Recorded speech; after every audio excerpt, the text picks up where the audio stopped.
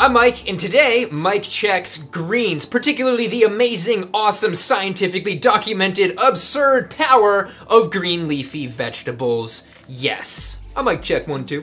1, 2. Kale, chard, spinach. 1, 2. I know, most of my videos are about some food that could kill you today, so I thought I'd switch it up to something that could save your life, equally as urgent this time. And a lot of people don't eat enough greens, whether they're vegan or not. I don't eat enough greens or as much as I would want to, so let's get some motivation together.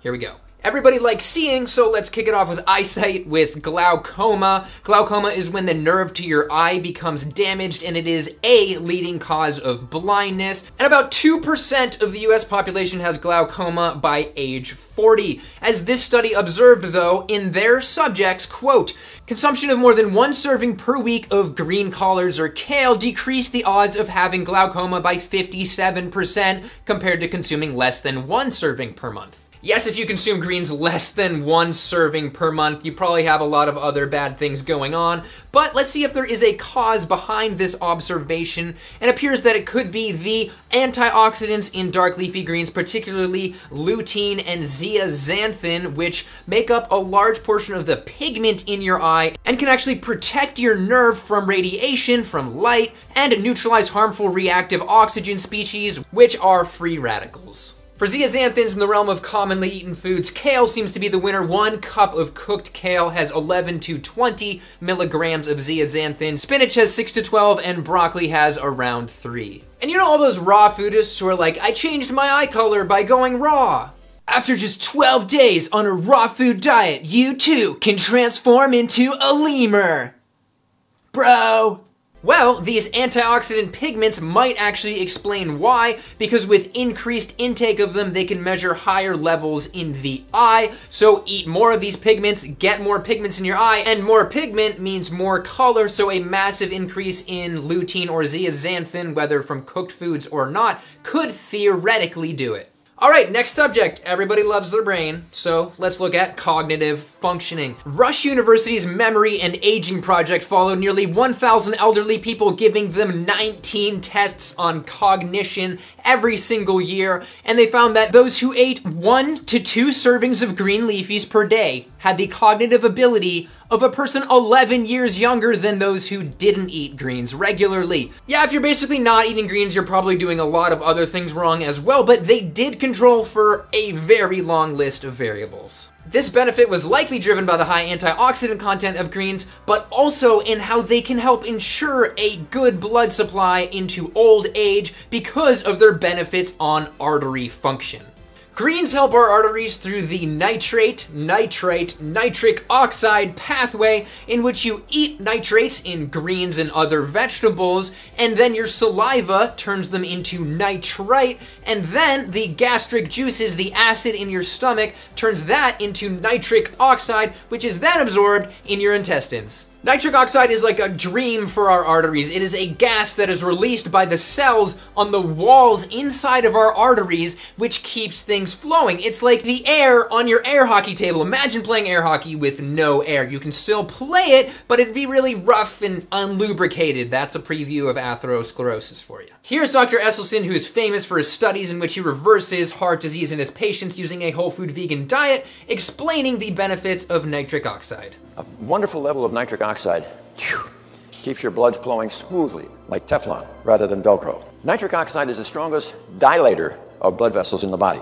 You climb stairs, the arteries to your heart dilate. The arteries to your legs dilate. Nitric oxide. Nitric oxide will also prevent inflammation from forming in the wall of your artery, keep you from getting arteries that are stiff, keep you from getting high blood pressure, hypertension. Nitric oxide will prevent migration of smooth muscle from the wall of the artery from growing into the plaque. Nitric oxide, in plentiful amounts, protects you from ever developing blockages or plaque. So it's no wonder why this study said that, quote, dietary nitrate has been demonstrated to have a range of beneficial vascular effects, including reducing blood pressure, inhibiting platelet aggregation, preserving or improving endothelial function, enhancing exercise performance in healthy individuals and patients with peripheral arterial disease. So you're probably wondering, what foods have the highest nitrates? Greens seem to win across the board here. Out of regularly eaten foods, arugula is the highest at 480 milligrams per 100 grams. Rhubarb is the second at 280. Cilantro is at 250. Butterleaf lettuce or Boston lettuce is at 200. Spring green mix is at 190. Basil 180. And beets, yeah, they're a root, are at 110. And you can get higher than that with beet juice, but it could cause a blood sugar spike. And if you're really serious about greens or have advanced cardiovascular disease, you can follow Esselstyn's regime, which is 6 fists worth of steamed dark leafy greens a day. I'm greedy for the health of my patients. So my cardiac patients are asked, at least for the first 3 to 6 months, 6 times a day, I want a green leafy vegetable after it's been cooked for 5.5 to 6 minutes, the size of my fist. I want it alongside your breakfast cereal. I want another one at mid-morning. I want it again with your lunch and sandwich. I want it again at mid-afternoon. I want it again at dinner time. And I just adore it when you have that evening snack of kale. Okay, next up is antioxidants. I have a whole video on antioxidants if you want to look at the basic mechanics of it, but for now I will just say that antioxidants fight oxidative stress, and oxidative stress is implicated in every major disease.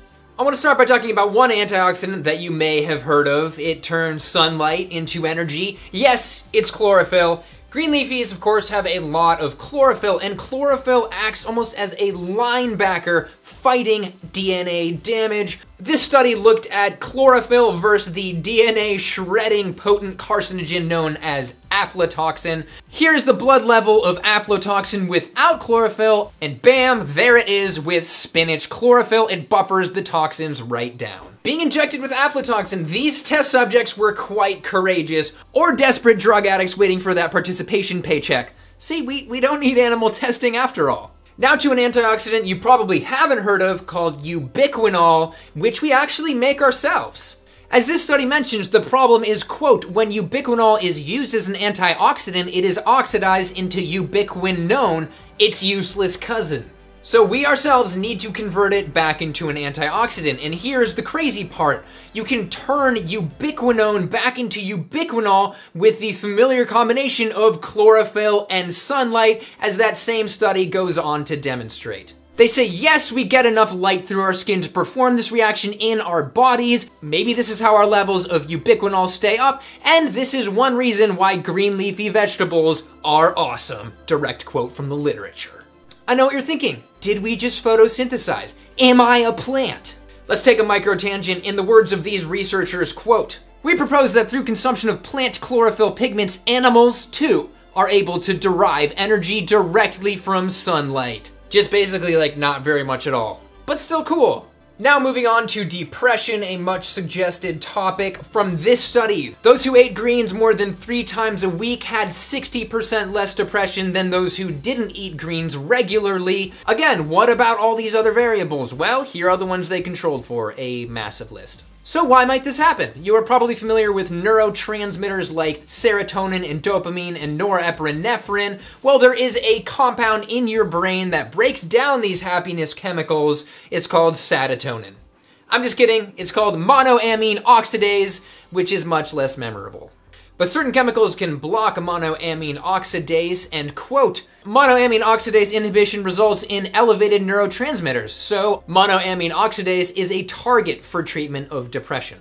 Here's the good news. Kale is one of the many vegetables with the antioxidant quercetin, which in addition to being antiviral, antimicrobial, anti-inflammatory, and anti-allergenic, it can cross the blood-brain barrier and inhibit monoamine oxidase. But based off the USDA's number, kale is actually just a pretty good source. Way better source would be lovage, which is a green leafy vegetable, and also capers, which is technically a little flower. They are super high. Another one that is also quite high is dock, which is a green leafy vegetable, which you might think is a weed in your garden. I know it's in my garden. So it's no surprise that this study concludes that A diet rich in fruits and vegetables with quercetin every day may provide sufficient active compound to decrease slightly the baseline activity of monoamine oxidase in the brain and hence slow the breakdown of neurotransmitters. So greens aren't exactly a hard drug, but eat them every day and they could make you a bit happier.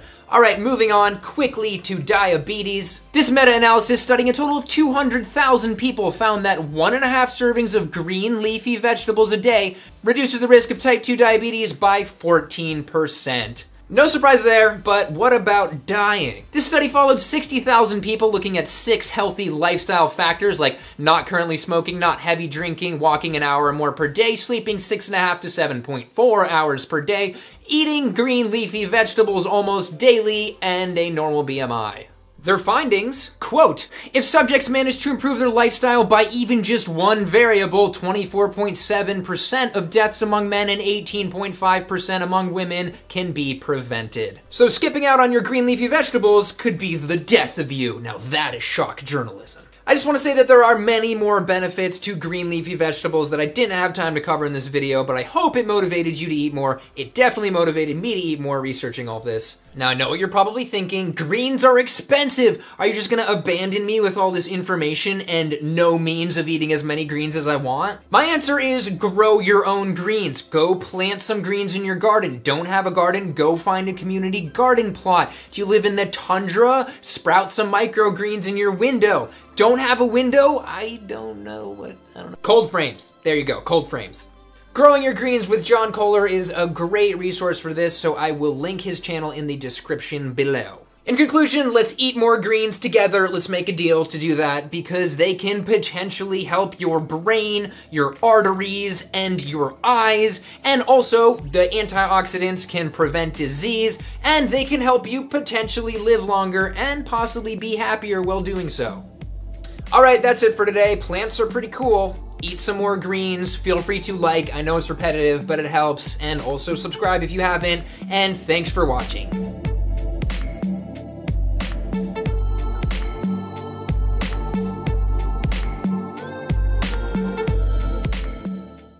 The champ, green leafy vegetables.